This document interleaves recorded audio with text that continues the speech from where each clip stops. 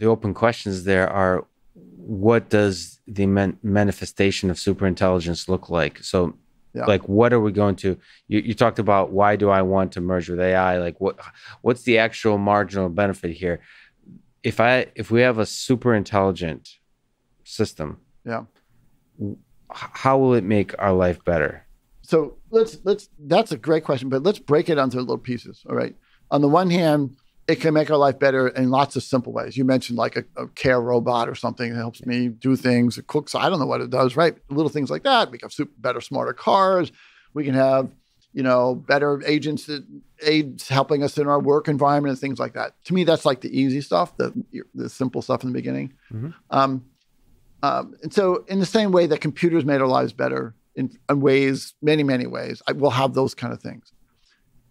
To me, the really exciting thing about AI is sort of its transcendent quality in terms of humanity.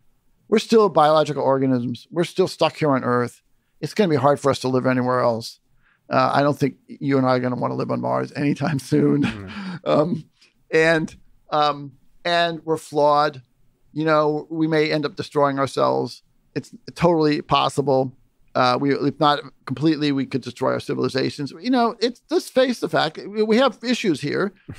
But we can create intelligent machines that can help us in various ways. For example, one example I gave, and that sounds a little sci-fi, but I believe this. If we really wanted to live on Mars, we'd have to have intelligent systems that go there and build the habitat for us. Not humans. Humans are never going to do this. It's just too hard. But could we have 1,000 or 10,000, engineer workers up there doing this stuff, building things, terraforming Mars? Sure. Maybe we can move to Mars.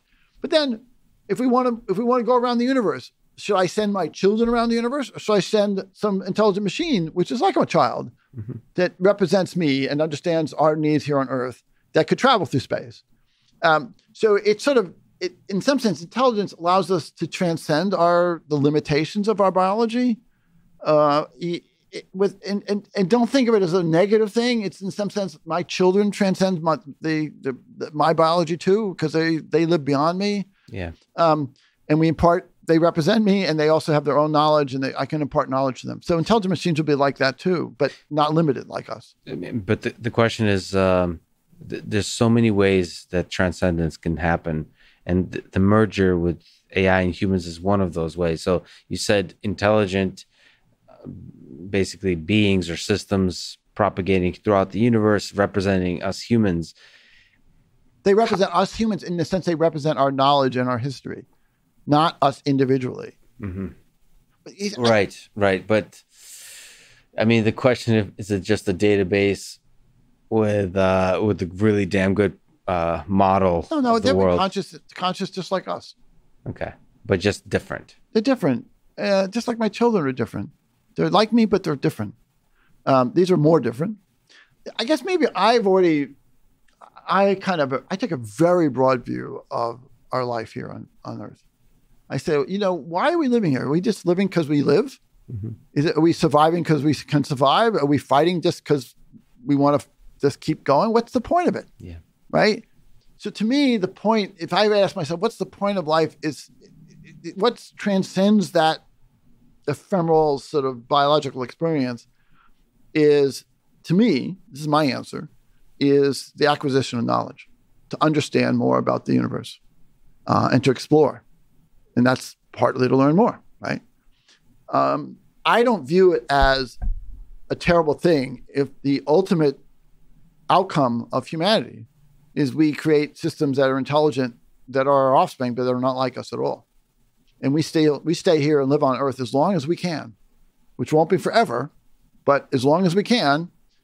But that would be a great thing to do. It's not like a negative thing. Well, would you be okay then if the human species vanishes, but our knowledge is preserved and keeps being expanded by intelligent systems? I want our knowledge to be preserved and expanded. Yeah. Am I okay with humans dying? No, I don't want that to happen. But if it does happen, what if we were sitting here and we were the last two people on Earth and we're saying, Lex, we blew it. It's all over, right? Yeah. Wouldn't I feel better if I knew that our knowledge was preserved and that we had agents that knew about that that left Earth? I would want that. It's better than not having that. I make the analogy of the dinosaurs, the poor dinosaurs. They lived for, tens of millions of years. They raised their kids. They fought to survive. They were hungry. They did everything we do. And then they're all gone. Yeah. And if we didn't discover their bones, nobody would ever know that they ever existed, right? Do we want to be like that? I don't want to be like that.